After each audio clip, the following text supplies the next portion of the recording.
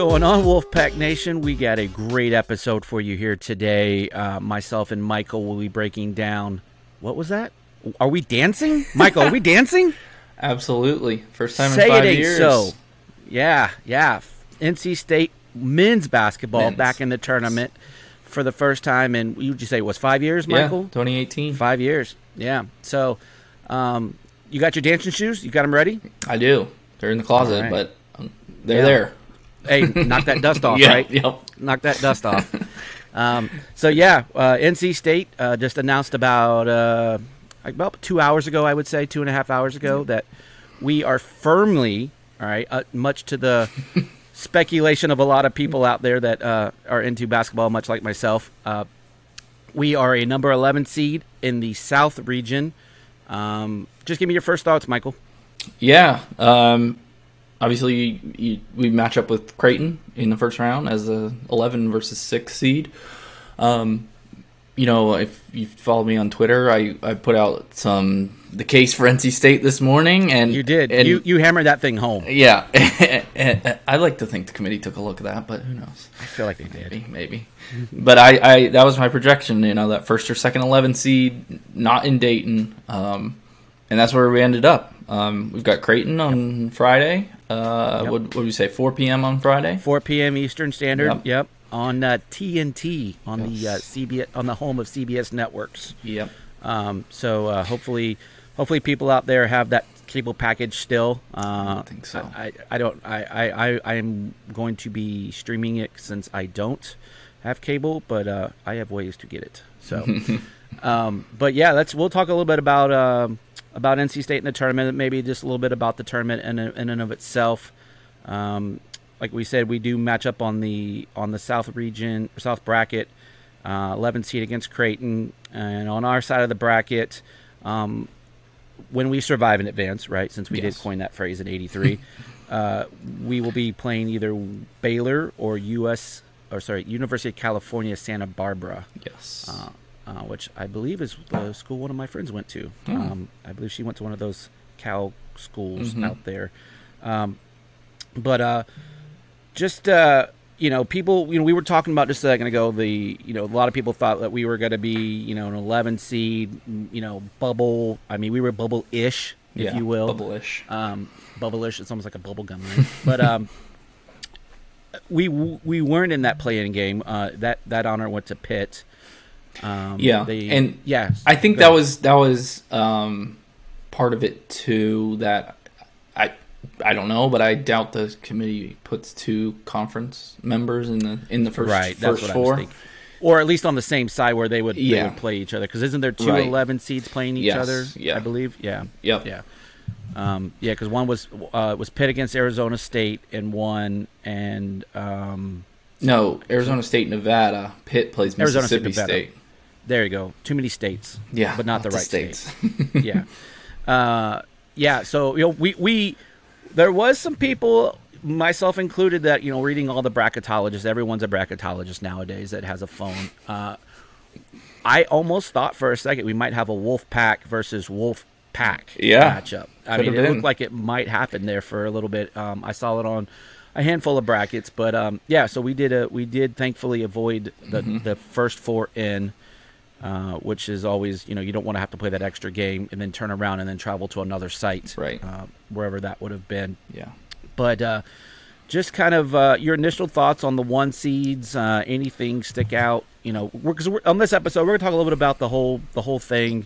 We'll give some predictions, and then of course we'll obviously break down our matchup. But we want to give you guys enough content out there because, we don't know a whole lot about Creighton. We've done about an hour and a half's worth of research on them, so we'll definitely do our best to kind of break that matchup down. But anyway, first thoughts on the seeding as a whole. Anything stand out? Yeah, I think the 1 seeds are all pretty straightforward. I think Texas, who ended up as a 2 seed, might have had a good argument for the 1 seed over Kansas because they did beat them in the Big 12 championship. But if you look at Kansas's resume, I think they had like 15 quad 1 wins or something. Yeah, they had a bunch. I think it was either like 15 or 17. Yeah. What kind of hurt them for not getting the number 1 overall seed was their quad 2s, where I think that's where Alabama or Houston caught them because So I think it was Alabama overall number 1. I want to say Houston number 2, Kansas 3, and then Purdue 4 was the top. And if for folks that don't understand how they do it, they really just go down 1 through 68, and then that's where they just seed you based on the matrix of the bracket. Right. It's not, they don't go by like, okay, who are our 7 seeds, who are our 8 seeds? They just rank them 168, and whoever falls in line that way, that's where they end up. Yep. Yeah, because when I was looking at the brackets today, there was a secondary number, and I'm like, what is that number? And then they showed that where there was their overall seed, and I believe State was 42 or 43. I want to say. Know. I'm trying to think. I think there's 48 at large. So last 4 would be 44. So 43. I think we were 42. So, we were 42 or 43. Yes. Yeah. I believe that's what it was. So again, that's how we avoided the bubble. And you know, in today's world with everyone's reactions on Twitter, you know, the one thing was like, well, how is State over Clemson? And, you know, just, and you said it before, you did a really good job just breaking down some resumes. But the interesting takeaway from all of that is State was the fourth best ACC team out of the 5. Yeah. Right? Yeah. And it was interesting because we ended up being the 6th seed in the ACC. So, you know, so that's where people kind of get their knickers in a wad there, where we actually are seeded better than Pitt, and then obviously Clemson didn't make it. Didn't make it, yeah. Yeah. I know, do you have any thoughts on either of that? Again, I just think if you read resumes and you read strength of schedules, and as much as we hate the net and the quads and all of that, I mean, do you think it was right? I mean, you think they got it right in that regard?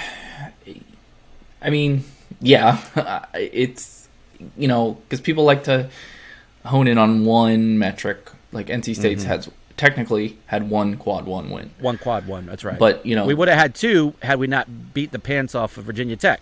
And the win over Miami, the ACC regular season champion, somehow doesn't count as a Q1 win. So because it was at home. Had we wanted that on the road, that would have been a Q1. Yeah, but even at home, it's like, come on.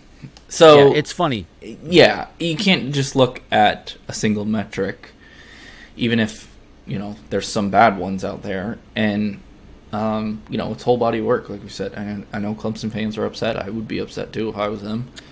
3-0 against State. You can't lose to South Carolina. You can't lose. I think they lost to BYU, and they lost to a very bad Loyola Chicago, too. Loyola Chicago, that was the one. Who has been good, but Loyola Chicago won, like, I think, single-digit games this year. Yeah.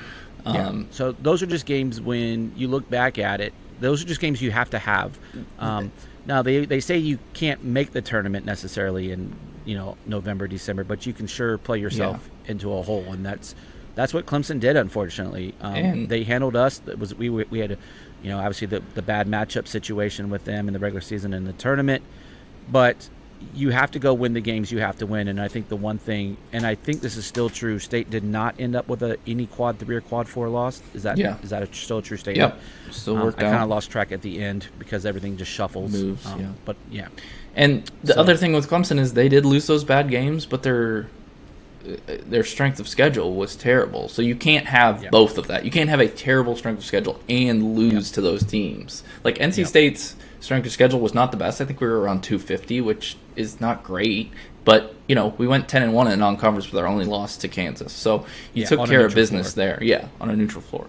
So that's what hurt Clemson.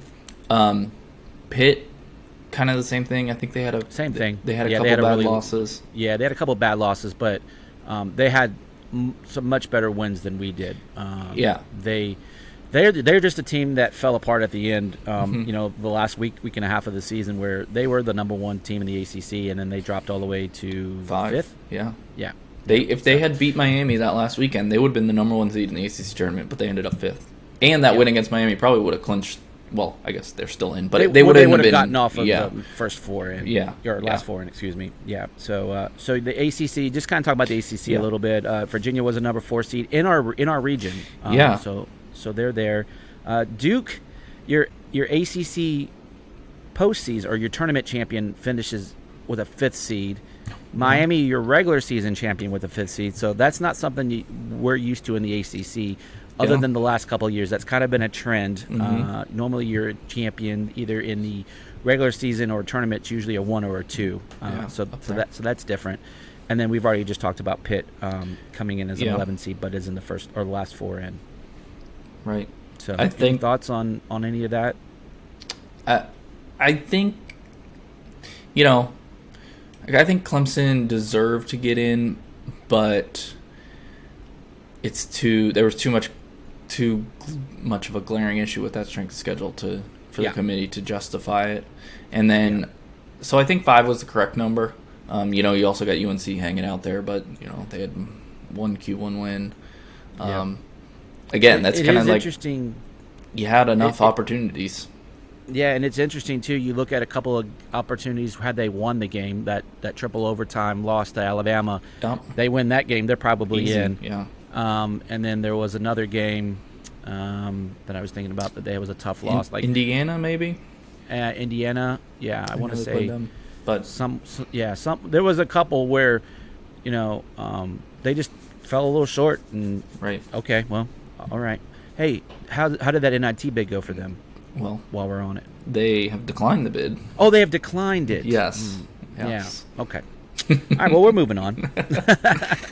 always happy to throw a little shade in there, but I think Virginia's got an interesting matchup with Furman. I think that's 2 teams that play the same kind of watch paint dry on a wall. Right. That might be the first one to 25 wins that game. Yeah, that's a tough matchup for Virginia.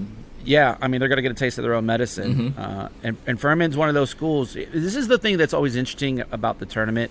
Those double-digit seed teams are usually very senior or upperclassmen oriented. And you're going to see that with the ACC squads. Drake is another team that I think is going to give Miami problems.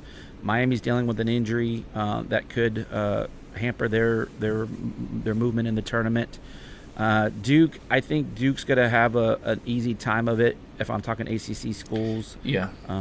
They had, was it Colgate? I can't remember who they had. First round, they have Oral Roberts. Oral Roberts. I knew it was one of those smaller type schools. But Oral Roberts was a school that, has made some noise this year. And they played some quality opponents. So I don't think that's going to be an easy matchup for Duke, but I do think that they're catching lightning in a bottle right now, and I wouldn't want to play Duke. No, I would not either. They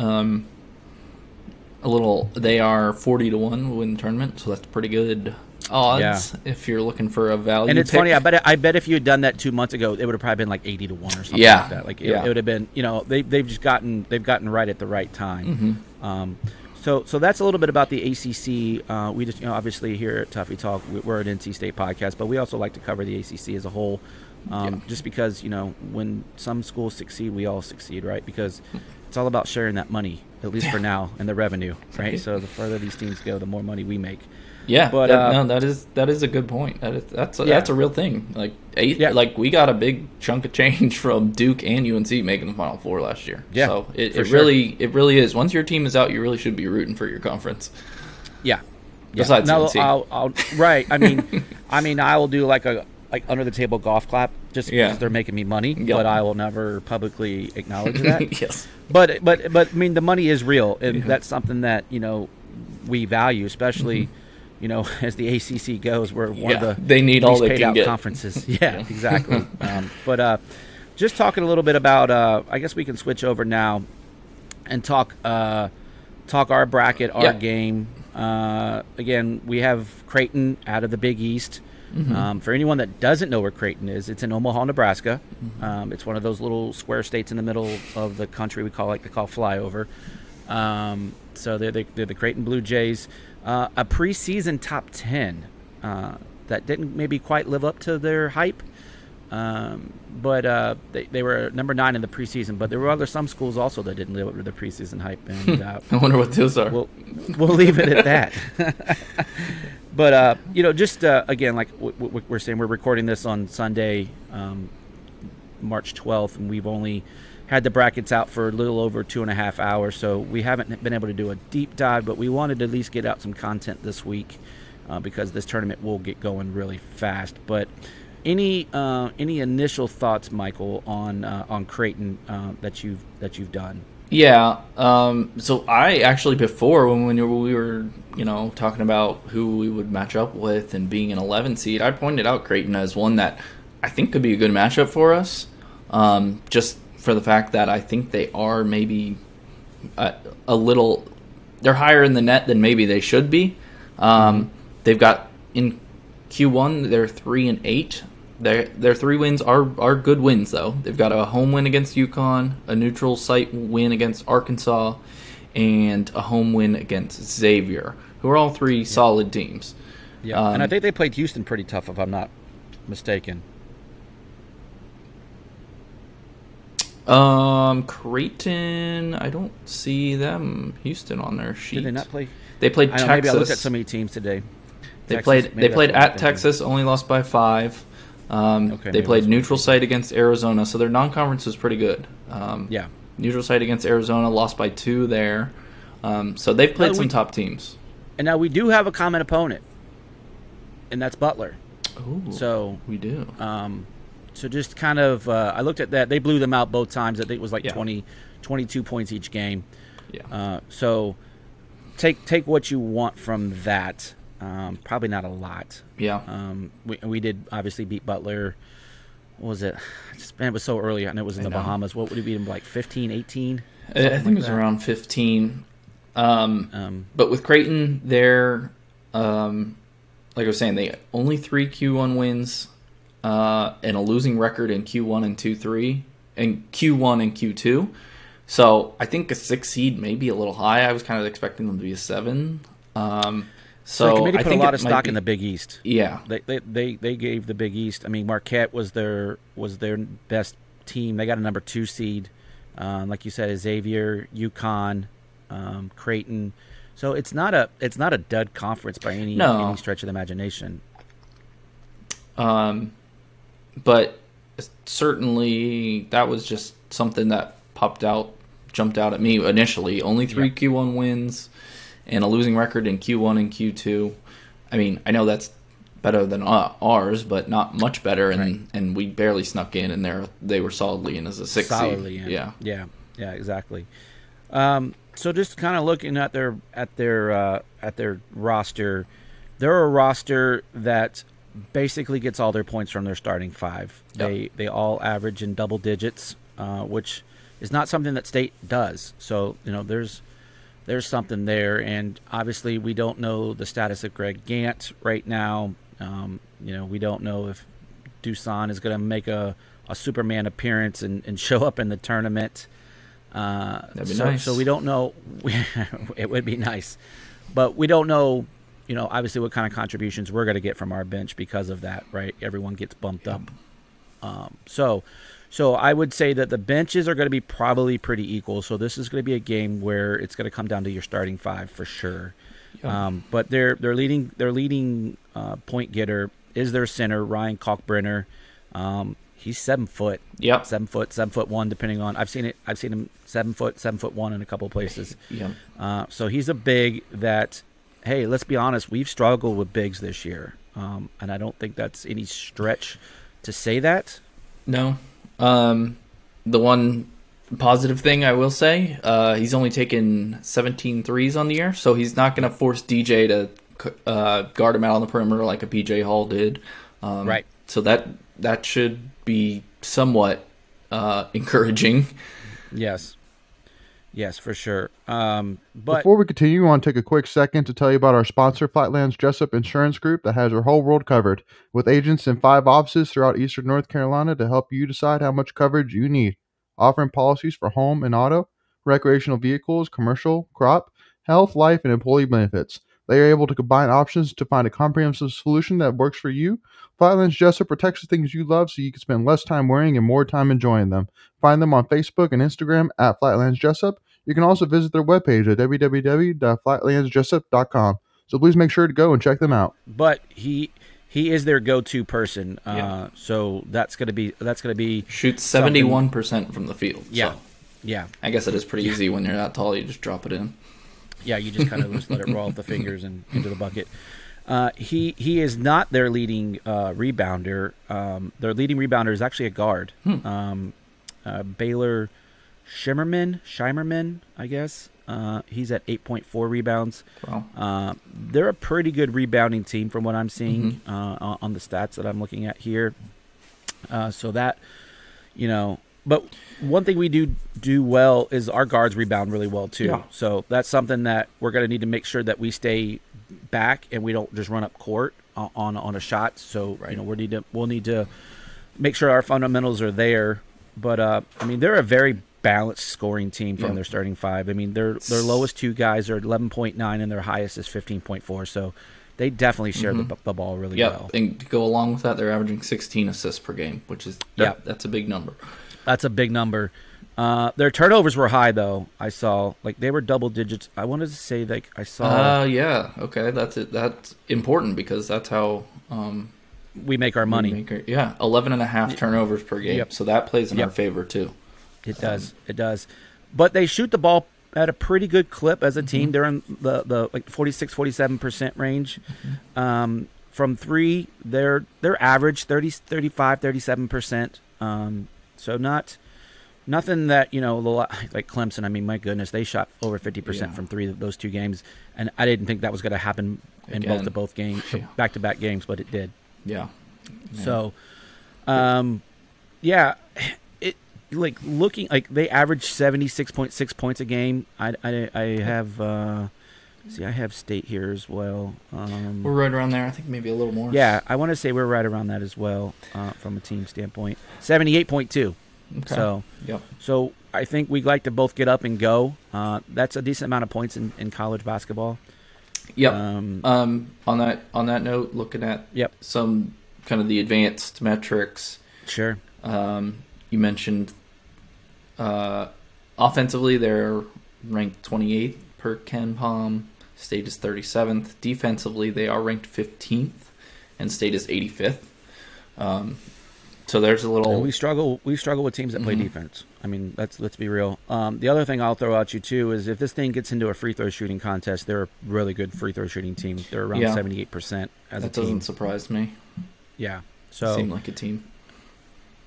Yeah, for sure. So I don't know. I mean, and much like the women's, and we'll have an episode on them too coming out on their tournament. They just got announced here a few minutes ago. It's kind of like Forrest Gump's mom. You never know what you're going to get. Life's like basketball is like a box of chocolates, and so I just don't know what team we're going to get with State. Are we going to get that Jarkel Joyner, terquavion Smith 50-point outburst, or are we going to get where they score 27 points? Right. I just don't know. Like it's mind-boggling. Like we have the ability to play with anyone. Like look at what we did with Kansas. In the Bahamas, I think we lost by like 5 or 6. Yeah. And then we get blown out by Clemson in 3 games. It's a 60-point differential in 3 games. So I honestly, it's so hard to handicap this team. And I know what are your thoughts on that? I mean, because we don't know what we're going to get. We don't know which version of the team we're going to get. Yeah, I mean that's tough. I think it really is the teams that play that pack line defense, stop the drives. That's where we struggle the most with the 3 games against Clemson, and then the game against UVA. I really think those 4 games. It was only 2 teams, but those 4 games were our worst of the season. I mean, almost every other game. 39% of our losses. Yeah. Like, all our other losses were pretty close. You lost 13 at UNC, lost to Syracuse. And we lost to Miami. We blew a lead, and then we lost to Kansas. Duke was close. Duke. Kansas was close. Pitt was for as bad as we shot that game against Pitt. We only lost by 8, 6 or 8. Yeah. So, I. Obviously, like you said, we're recording this soon after. Probably go watch some Creighton, see how they play, see what that matchup's going to look like. Yeah. But yeah, so I mean, it's in Denver, so we're probably not going to get a lot of State fans there. It's a little bit closer for Creighton, so they'll probably have a little bit of an edge on their fans. I don't know how well Creighton fans travel. They pretty much have basketball. That's really their bread and butter sport. But I don't really the brackets are so weird now. Like there's like the way they used to do it is like everyone from your bracket would show up at the same location, but now they have like cross pollination of brackets where you'll have some like South games there, and I think there's some East games there. So I don't even know who's even playing there. So I don't even know if you'll get like the one thing that I always enjoyed. I always loved telling this story. Is I was at the very first game where a 15 beat a 2. That was Richmond beating Syracuse, and that was played up at Cole Fieldhouse up in Maryland, the old arena before they moved over to the Xfinity Center. And that Syracuse team was loaded, but it was the very last game of the night. Richmond had a nice little fan base because it's not far from College Park, but all of the fans ended up being Richmond fans, and so it was like Richmond playing a home game. And that's the neat thing about the tournaments, right? You'll get fan bases rooting for underdogs or teams that, they have a natural rivalry with, or they just maybe hate that color. Like, people start cheering for the weirdest things. So I always look at that as just kind of a, like, okay, do you have the ability to get, win over the home crowd or the home arena fans? So you mentioned it earlier. Baylor, UC Santa Barbara is the other. Right, that's who we would play. And that one's in Denver. The other little pod that's in Denver is Gonzaga versus Grand Canyon, and then TCU versus the Arizona State Nevada winner from the first four from the play-in. Yeah. So it's really no East Coast cooking. No, there, that's a lot of West Coast teams. A lot of West Coast teams. Yeah, we are the only outlier there. Yeah. So that's interesting. I don't know. I'm just trying to find like any kind of like edge, if you will, to give our boys. I don't know. It's gonna be a fight. I definitely see us being able to win this game. Like I wouldn't. Like it's not like some monumental 16-1. That's only happened one time. And honestly, and I think we talked about this, and I know you've talked about this on Twitter. It was almost kind of a blessing that we got off that 8-9 line. Yeah. Right? Like it's tough. The only one seed that I feel like is really vulnerable is Purdue. I agree. Maybe that might just be because we played them close last year with our worst team ever, so I feel good about playing them this year. But it kind of along the same lines that the other, like Kansas looks. Although we did play close with Kansas, we played them well, but that was earlier in the season. Yeah. Like again, like we've gotten better, but I mean they've gotten right. With Dusan, yeah. So like you said, it's just better to avoid that.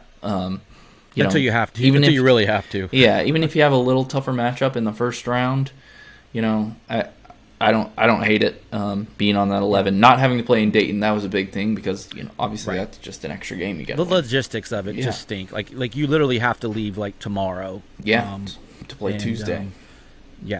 Or Wednesday, but I don't know which games they do which, but but you would have then logistically had to just get to Dayton and then get to your other site, which would have been probably Denver, because you said that matchup is feeding into there, and then I don't know where the other one is feeding at. I lost track of it, but so let's just talk a little bit about the South region some more. So say we survive in advance, we get to Creighton, we get through Creighton, then we probably are going to play Baylor. Obviously. And then just looking a little bit further down, you got Missouri and Utah State. You got Arizona and Princeton kind of round out our bottom half of the bracket before you would play the top half in a Sweet 16. I'm sorry, no, an Elite 8. Yeah. So,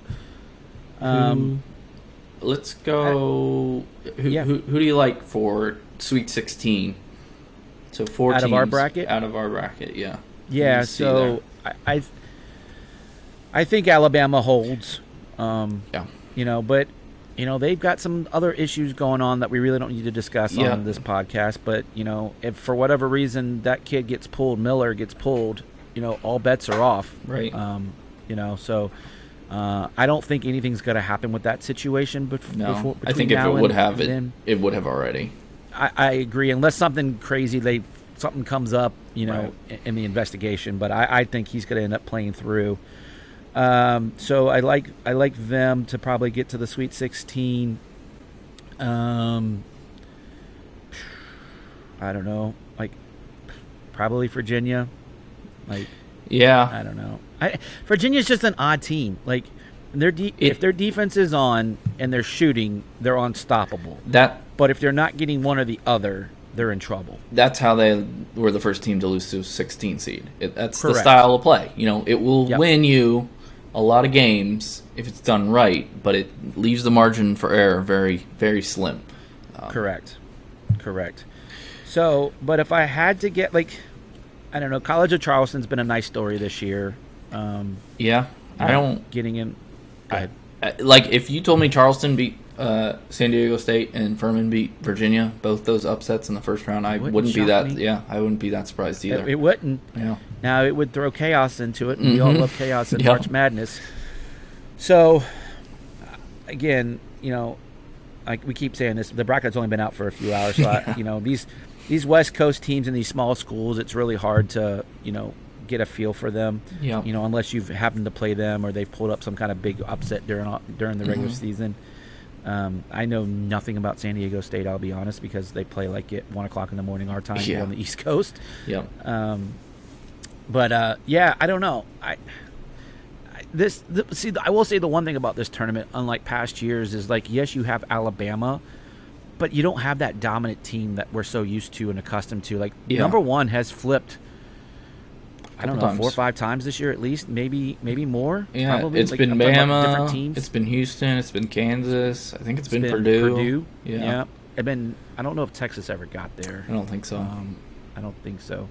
But it's been 4 or 5 teams this year. So, you know, normally it's 1 or 2 teams, but it's gotten a little bit out there. And then you've got teams that have just gotten on nice runs. Like your Penn State's had a nice run. They were on the bubble like 2 weeks ago, and they got a 10. Yeah, which with a nice showing. That goes back to the committee not caring about conference tourney because they made it to the finals and barely lost to Purdue, but they're still a 10 seed. So right. Yeah. So. All right, well, let's wrap this up. But, you know, obviously we're going to pick State probably win at least 1 game or 2. But realistically, do you have a Final Four that you want to drop? Oh, a Final Four already? Going that far? I mean, go big or go home. All right, I'll go Bama from our region. It's just hard to pick against the number 1 overall seed.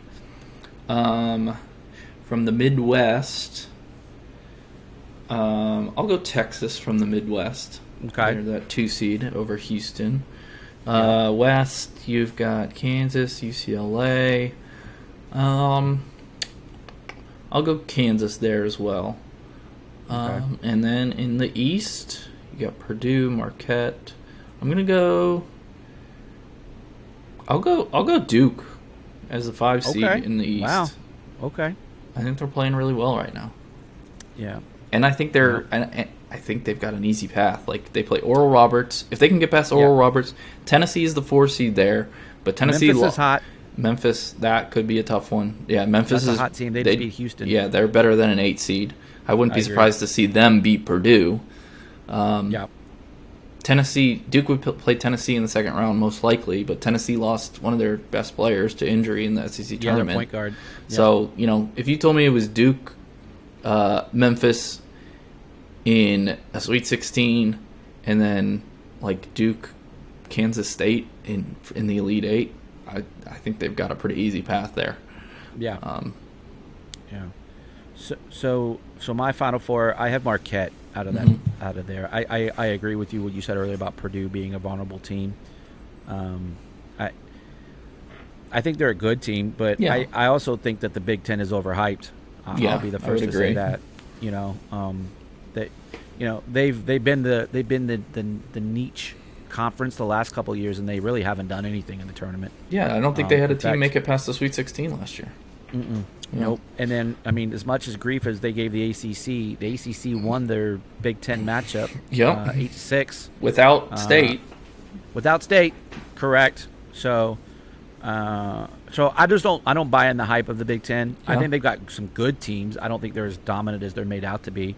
I would argue that the Big 12 is the best conference in all of college basketball. Yeah. But that's just my 2 cents. So I have Marquette out of the East. Rock Chalk Jayhawk out of the West. I think Kansas is going to be there.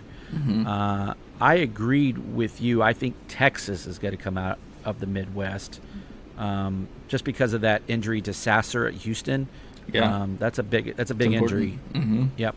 And then Alabama coming out of our bracket, and I have said it all along. I think Kansas repeats. They're my national champion. Okay. So Repeat. that's my yeah. I think they're too good. I think they brought back a lot of that team. They did. And like, there's something to be said about coaching. Bill Self would be the best coach in that Final Four. Yeah. Now That's Shaka fair. Smart is at Marquette, so he's a good coach, and he's been to the Final Four before. But I think when you get down in the tournament time and crunch time, it's all about coaching and matchups and sure. getting the right things in. So I think it's Kansas. But another stat that I heard today was pretty interesting with Michigan State. Tom Izzo, 25 years in a row he's made the tournament. Wow, that's impressive. Like, and you have to wonder how much longer he's got. But anyway, so those are our picks. This was kind of an off the cuff. Like, let's put something together. There'll be more stuff coming out in the middle of the week. Obviously, we'll be dropping a lot of analytics. Yeah. Well, yeah, this will be in the past. Watch party. That'll be in the past by this point, but yeah. But anyway, real quick. So NC State as an 11 seed playing Creighton on Friday in Denver, 4:00 Eastern on TNT. So make sure you tune in and find that on your local channels. But that'll wrap it up for our NC State NCAA basketball preview. As always, if you're not following us on Twitter, make sure you follow us at Tuffy Talk now. If you're not already subscribed to our channel, make sure you hit that. Make sure you hit the bell to be notified so you don't miss when any of our content comes out. All right, well, Wolfpack Nation, that'll do it for this round of Tuffy Talk. We appreciate y'all, and as always, go Pack.